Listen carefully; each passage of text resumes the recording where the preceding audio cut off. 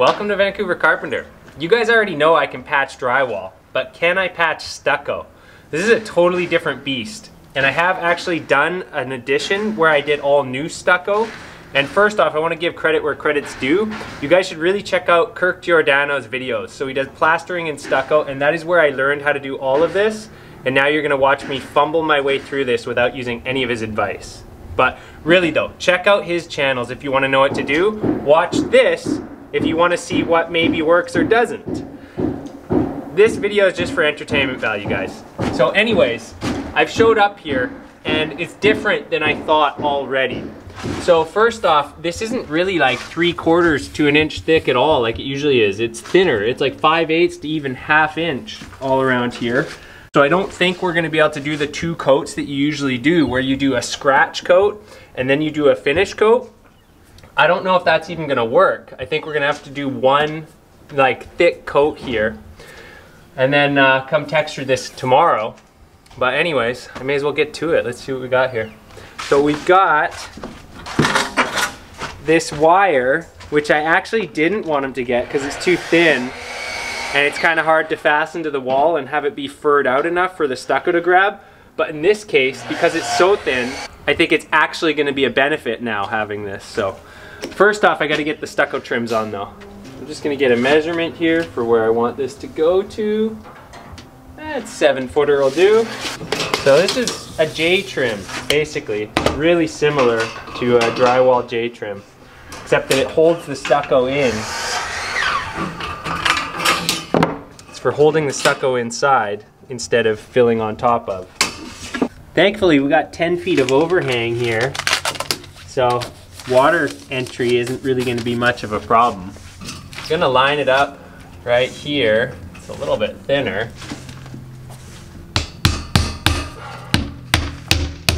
But the finished carpenters are going to make that up when they do a rabbited trim around this door. This needs to be furred out a little bit. Looks like maybe we did need that 3/4 trim after all.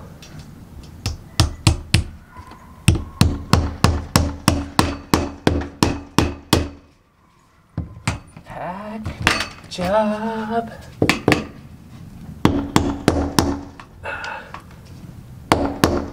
Guys, it's going under trim. It's going under a wooden trim.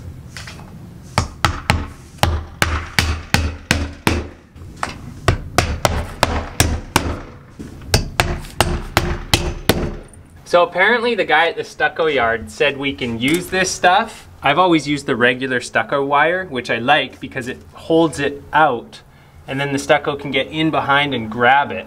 But this is what I have to work with today. So I'm gonna figure out a way to fur this out a little bit myself, because I'm not gonna be happy with that against the wall. I think it's just gonna fall off. Time consuming, but I'm just gonna put these nails in, like sticking out 1/4 inch, 1/8 of an inch. And that's gonna kind of hold it out a little bit. Oop, don't hit that hard. So that the stucco can actually grab something.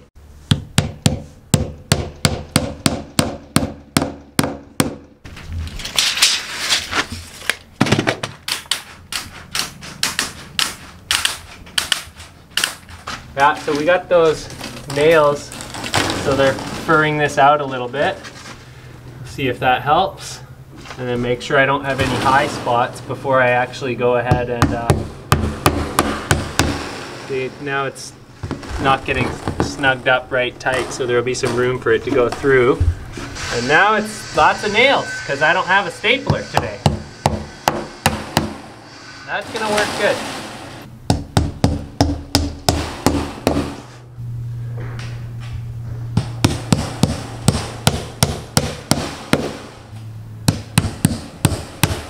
You guys don't have to watch all this. So I'm now just checking this to make sure that everything's actually under and that there's enough room for fill. And there's a few spots bowing out, but for the most part, it's looking pretty good. But right here we got some. And just looking at this, I really do think this is gonna be a one day fill and then texture tomorrow, because I don't see how I'm even gonna get 2 coats on this.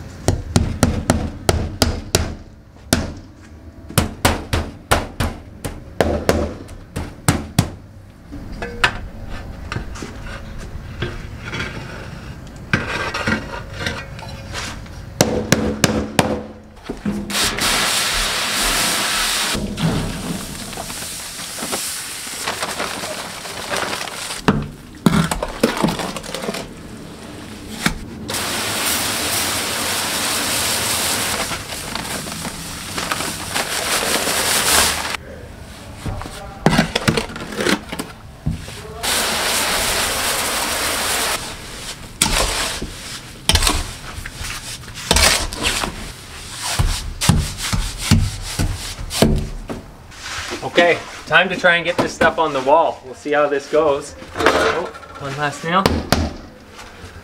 Get the board wet, just like Kirky Day says. And this has been wet down. Okay, this stuff is not like drywall mud. That's what I learned the first time trying to use this stuff. Drywall mud is sticky and it sticks to anything you put it on. And this stuff hits the wall and slides right down, if you can even get it onto your trowel from your hawk. That was what I learned the first time I tried to do this job. But it is hard. He makes it look easy, and it is very hard. And I'm not even gonna try and use much of this stuff, because like, you can't just scoop it off your hawk. You have to like, let it go onto your hawk like that, and then just like try and mash the stuff in. And like sort of sandwich it on like that. And it just isn't anything like drywall mud. And if you're not careful, it likes to fall off the wall. So yes, Kirk Giordano. That man makes this job look easy, and it is not. See, there it goes. I'm trying to put too much on in one go, and it's falling off. This is honestly the weirdest stuff to do. We may end up having to do 2 coats after all, because it's really hard to get a thick coat of this stuff on.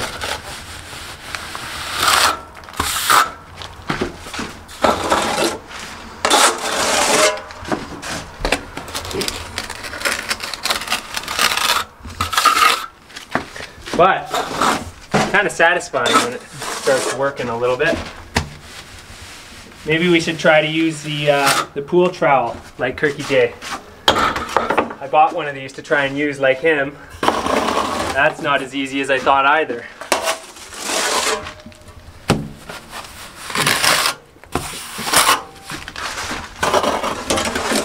Okay, I gotta try and get this bottom filled in. Oh, come on. There we go. There we go. Try and get this bottom filled in.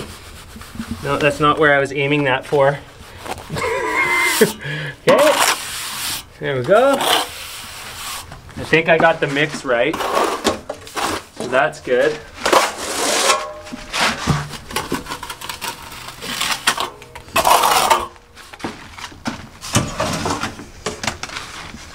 Oh, too much. Too much.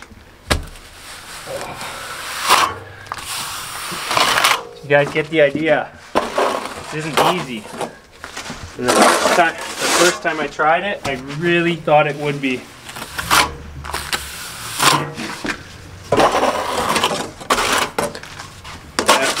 I have to just go slow and steady. So if any of you guys have tried this, let me know in the comments how that worked out for you. What was your experience? Because my first one wasn't good, as you'll hear. Okay, maybe I can try and tell you guys my first experience. Alright, so I was doing an addition, and I had a whole wall, probably about 12 feet long by 7 feet high, something like that. Makes a mess, eh? Okay, back to the story. Sorry, we had a memory card issue. Back to the story. So I figured I'm pretty good at putting drywall mud on the wall, and I mixed up 4 bags of this stuff. And I thought, I'll get this stuff on the wall, get this wall moving. And what happened was I couldn't even get it to stay on the hawk. So I'd be trying to work with it, I'd be trying to get it on the hawk, and it was just a nightmare. And I was behind a fence, so I had about this much space. And it was so brutal that what I ended up doing was I would just load up the hawk, and I was literally mashing the hawk. So like this. Because I just couldn't figure out how to navigate that tight space and figure this out. And I was literally going like that, which, as you can see, it actually worked. In spite of how amateur it is, I got the stuff on the wall with about maybe 2/3 of it. No, that's 2/3 of it on the wall, 1/3 on the ground. And that was my first time ever trying stucco. Anyways. So let me know your stucco horror stories.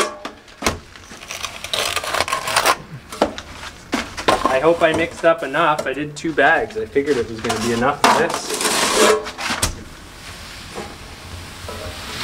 It's very satisfying. Honestly, I actually really like doing this.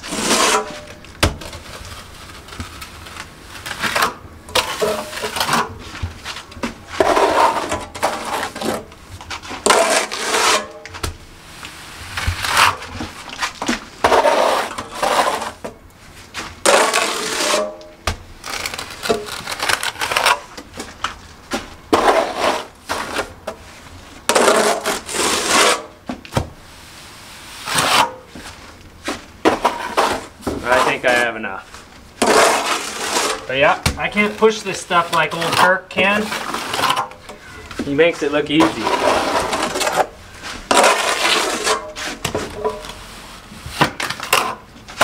Stay! Stay! If you push your trowel onto the wall and pull it off, you'll pull off like a bigger than your trowel right off the wall.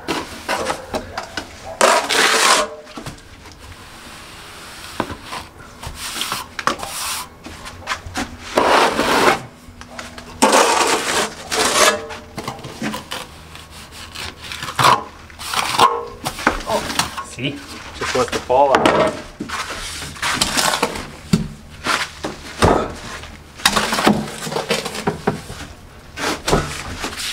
Really think I got the mix just right.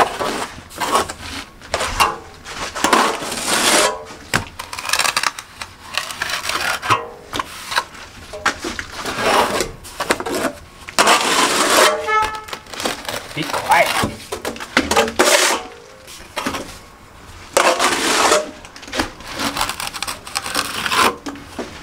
Woo.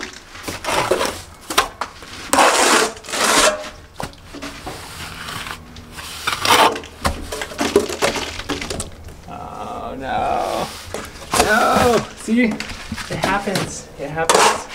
Too much. Tried to do too much. Whoa. Stay. Stay.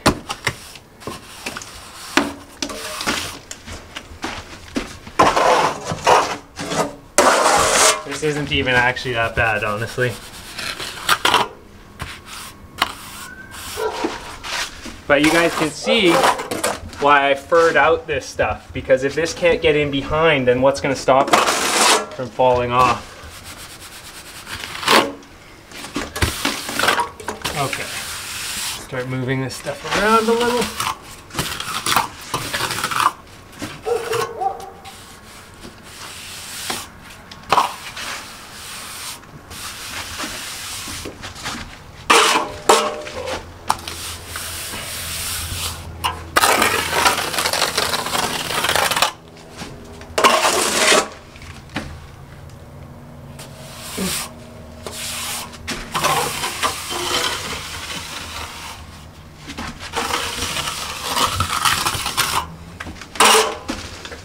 Okay, I think we are ready for this guy. Let's make sure it's wet.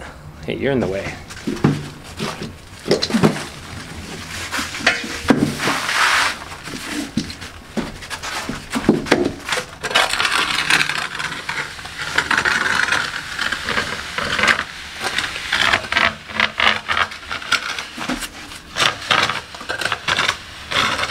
We are heavy there.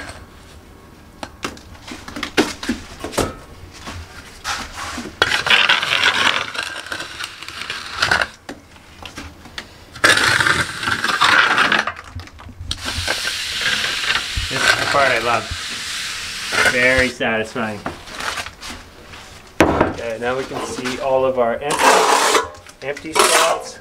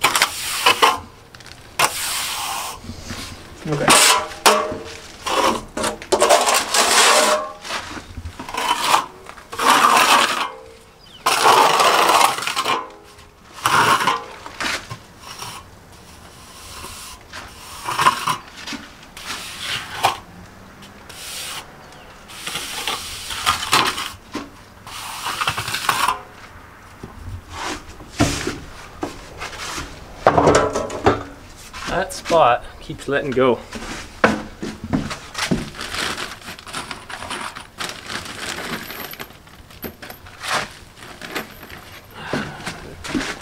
Give it a few reasons to stay put.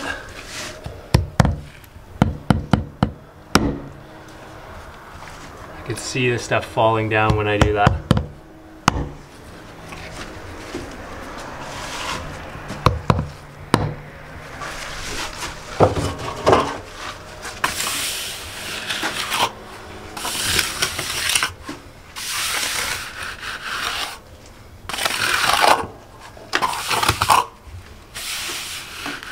This is where it looks like going 1/4 inch or 3/8 would work, because I'm having a hard time getting it all to stick right there. But I'm not going to get worked up about it today.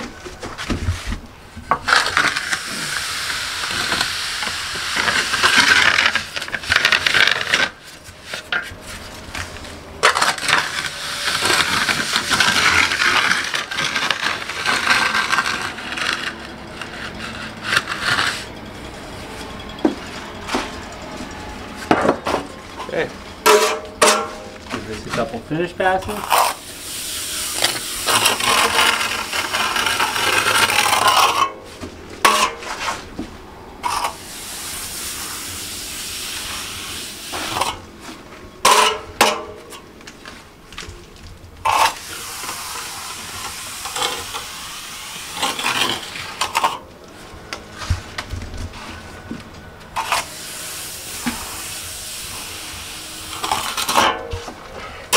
Alright, let's leave it alone. Remember, feather your edge.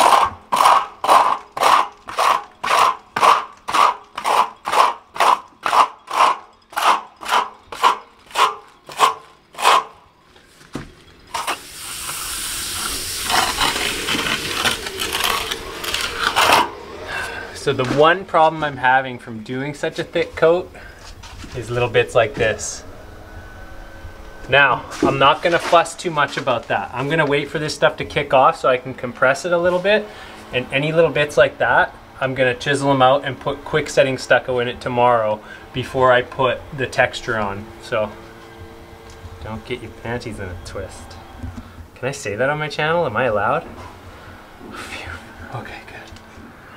I gotta admit, you guys, that first coat had me feeling like a boss. But that wasn't the end of it.